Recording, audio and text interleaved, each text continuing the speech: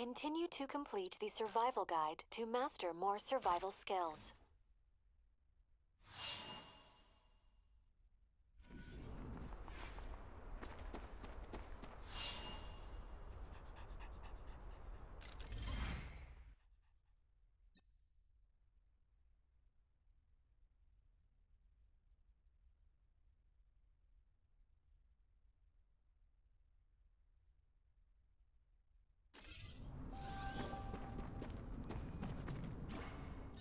Preet is back. He wants to talk to you about Guana.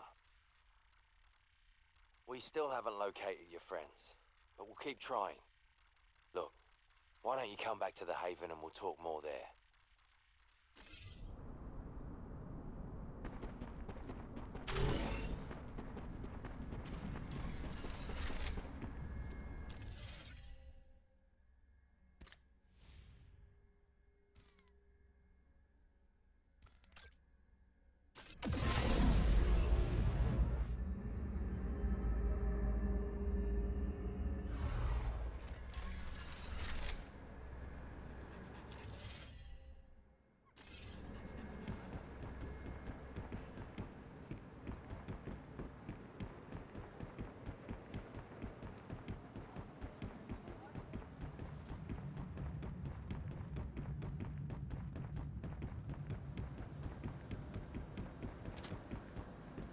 The outcasts won't be able to keep up this type of action.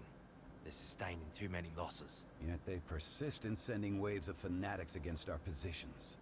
They are perhaps crazy, but not stupid. Preet, this is the person I talked to you about. Hunter told me about you. I'm sorry about what happened in Guarna. Nasty business. We didn't reach them in time. It's dangerous outside the Havens and... well, what I'd like to know is what happened. We have limited intelligence on the attack. Riot attacked in force and overran the Haven. Brief as Bane. He's ruthless. He doesn't appear often. But when he does... Hunter, tell the Alliance Riot was behind the attack. Then, Toximorphs stormed the breach. The outcast herded them into the breach? I've heard rumors of similar attacks, but I didn't think it was possible to manipulate the Toximorphs like this.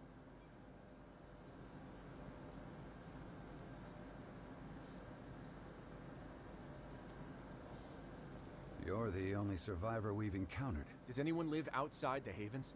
Some do, but it's not safe, especially now. There have been disappearances. We have reports of people missing near Fort Starspine.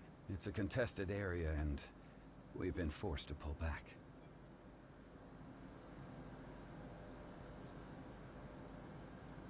When we have a plan, we will. The outcasts have taken Hero's Tunnel. They've cut us off. I don't have the authority to order an attack. The men are ready, sir. We have no idea what those psychos will do. Their lives are in danger. I understand the situation, soldier. You don't rise to my position by shirking your responsibilities. I must follow my orders from the Alliance. And then there's the power armor unit stolen from the military base nearby. We need to tread carefully. Otherwise they'll crush us like they did Guarna. For now, we need to bide our time. Now, if you'll excuse me, other matters require my attention.